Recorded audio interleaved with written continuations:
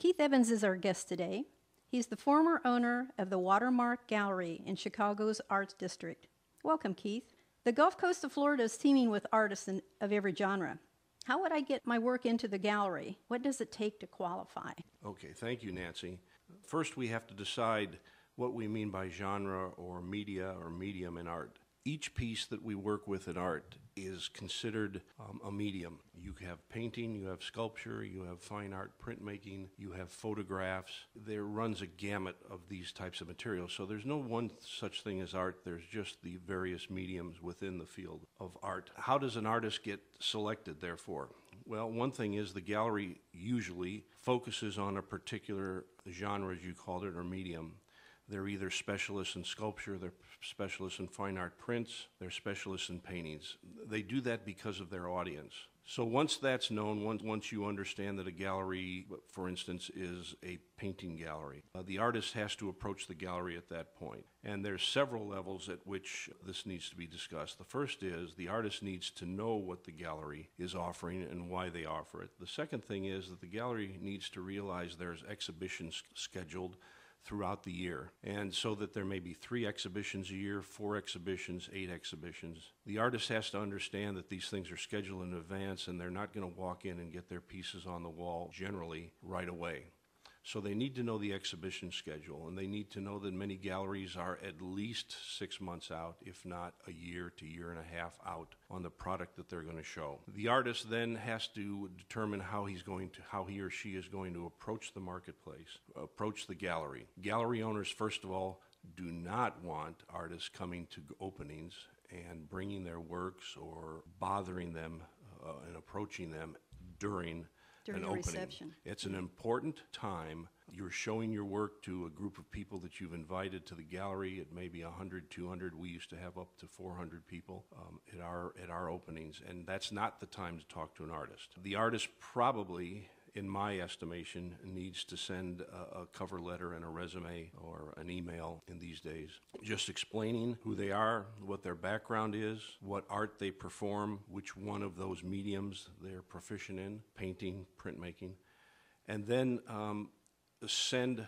In this day and age, most artists have CDs, and they will then send a CD of their work along. Is that along with the cover letter? Yes. Yes, well, and if it's in an email, obviously those things work together. But generally, back in Chicago, and the Watermark Gallery was in business from 2008 to 2011, we had people who came in and handed off CDs to us, basically.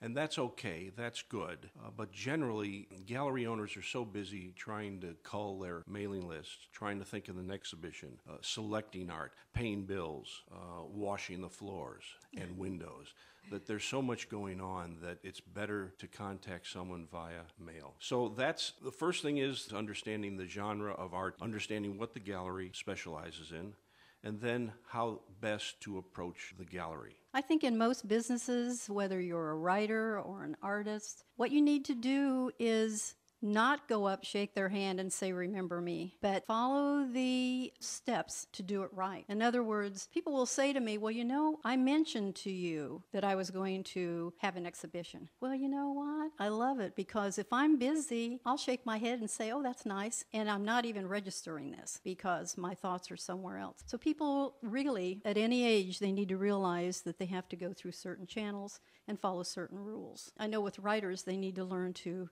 read the guidelines. Right. I think it's important, because it's like anybody's workplace. We have a lot of things to do daily, and that interruption for many people is a diversion, unfortunately. And you want to pretty much stay on course. And a gallery has so many invitations to review artists' work. I mean, and that's the one thing Mae West said, too many men, not enough time. We say in the art business, too much art, not enough buyers. There's just too much going on out there. Let me ask you something. Earlier when we were talking, you mentioned something that I thought was so cute, and I would like for you to go into that for our listening audience. But you mentioned refrigerator artists. Yeah, that's it's not a negative term, but it's one way to describe the industry and the business of art and how people go about determining what is good and what is bad in art.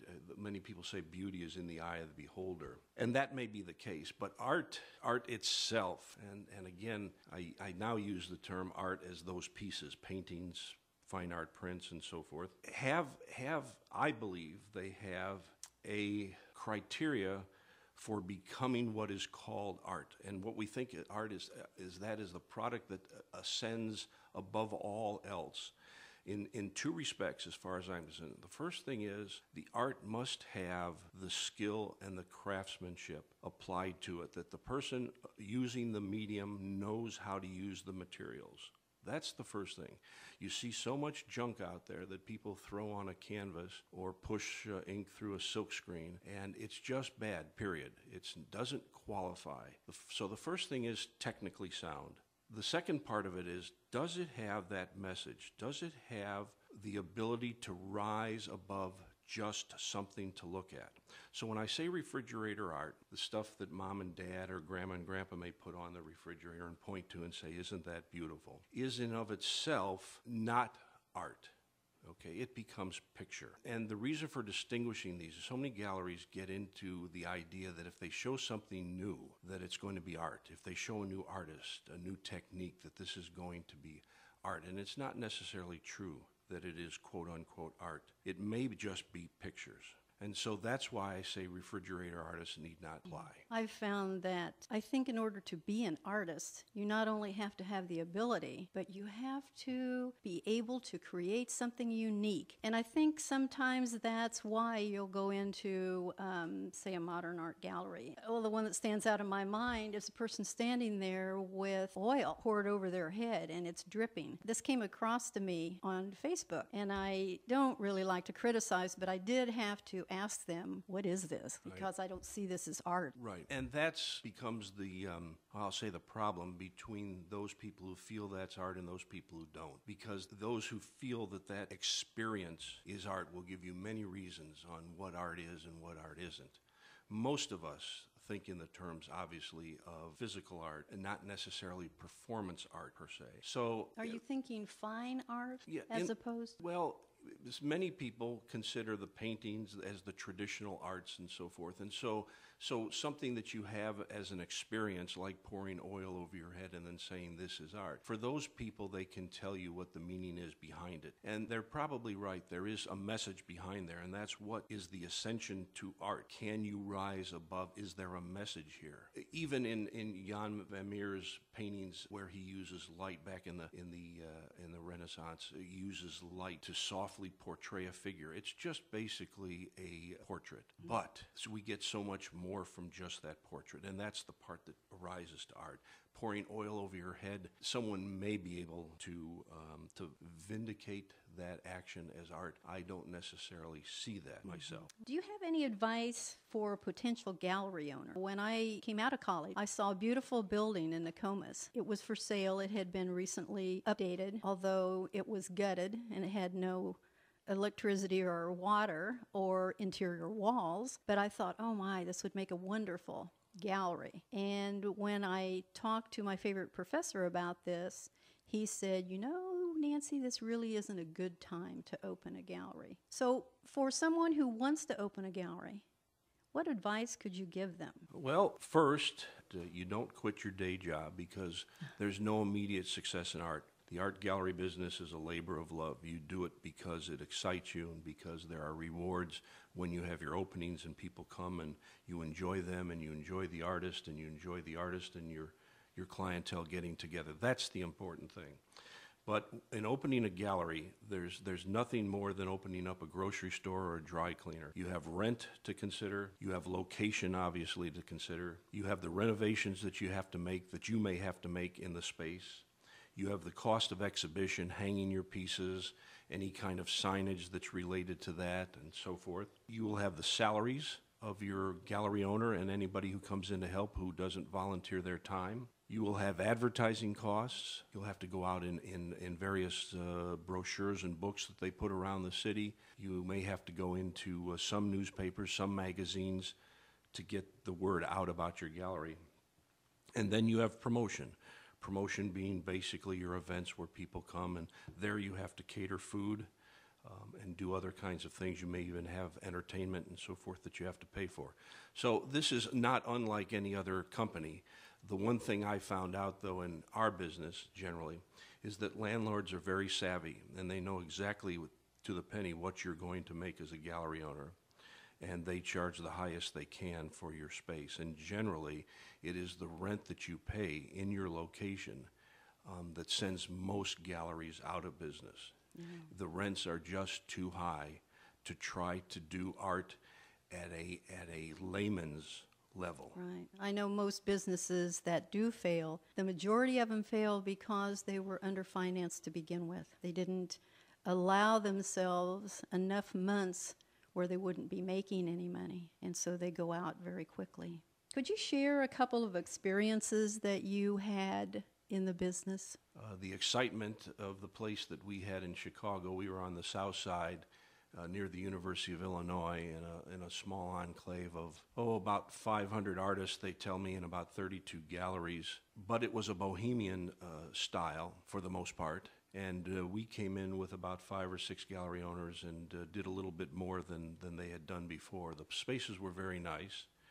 And so that was an experience of looking at this property, making the decision that you're going to do it, then deciding to do it, and then finally going ahead and doing the renovations. Most of the work that I did, I specialize in, I enjoy, is the renovation of the space and the exhibition design. We had an interesting system where we could put panels on the wall and also put them on the floor showing our art. It's a system that I had designed, and that was kind of interesting and an experience, of course, because now you're in the business of almost industrial design or product design.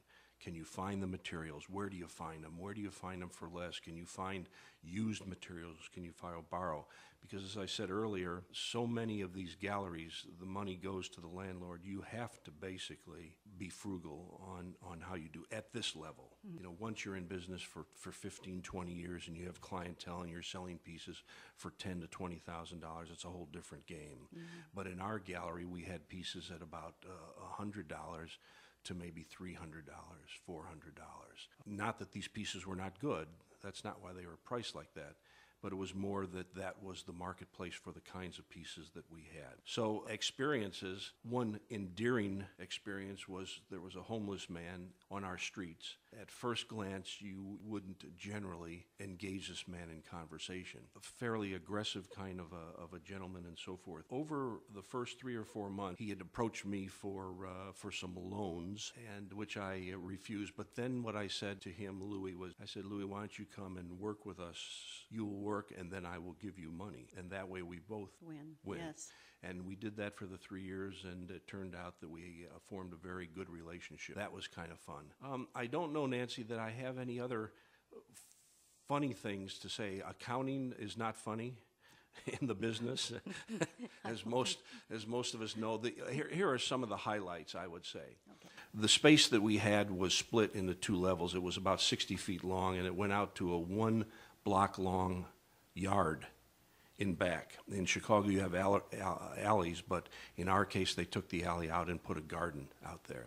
So we had 2 split levels. It was all glass in back. We had 13-foot ceilings and a skylight. So sun was beautiful. It's just, you couldn't have asked for a better location on that. So that was a good experience. We had these Friday nights, second Fridays in Chicago, where we would get about 400, 450 people down, which was wonderful. I mean, you'd see the same people every month, but then again, you'd find some new people. You had new displays. These ran from about 7 to 10, and at 10 o'clock, you'd grab a group of people and go out to dinner. That was fun. Those were exciting kinds of things.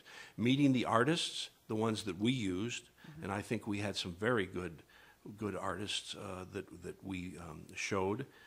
That was great. That was broad. It was a broad spectrum of people, and they became friends, and we still communicate today. So those are the good experiences. You know, that brings up a question.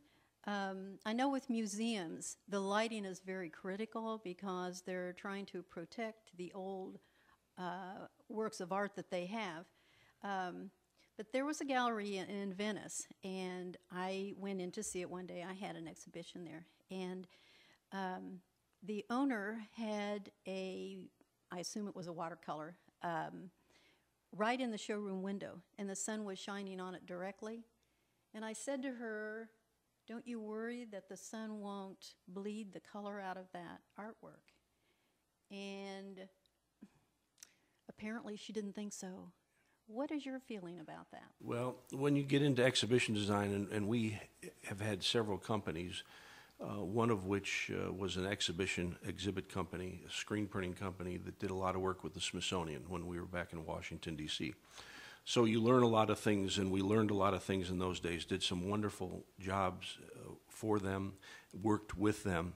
And when it comes down to UV light, in your case, talking about fading, if you have pigments, watercolors especially, that are mixed with water and thinned down as transparent colors, there's less UV resistance because there aren't that many pigments within that layer of ink versus an opaque layer of ink like you might have with a gouache, an acrylic gouache, where you lay it down thickly, you have more pigments there.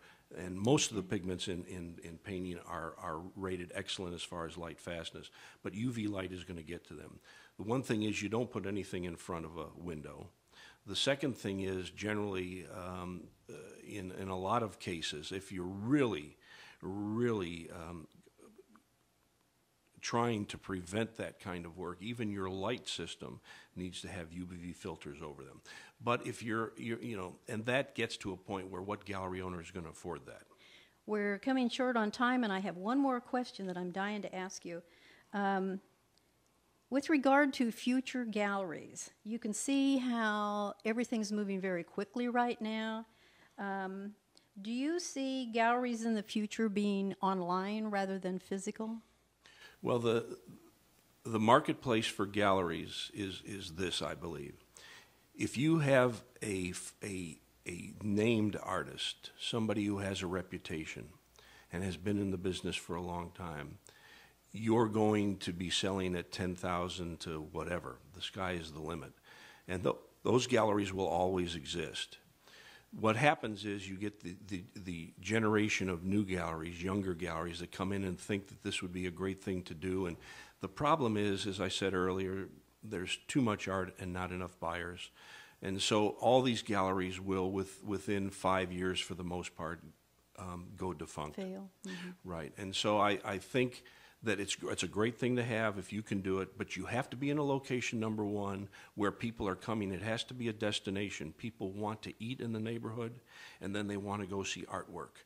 That's number one. Number two, you better not be the only art gallery on the block, because people are not going to come to you for that. They are going to come to an enclave of artists. I believe Burns Court up in Sarasota is that kind of a thing where people can come together, or Palm Avenue, I believe it is, in downtown Sarasota, where you have a series of galleries. People are going to congregate on those. They're going to have events. You must have a community of art galleries. You cannot survive on your own. We want to thank Keith Evans, former owner of the Watermark Gallery in Chicago's Art District. Thank you very much, Keith. Thank you, Nancy.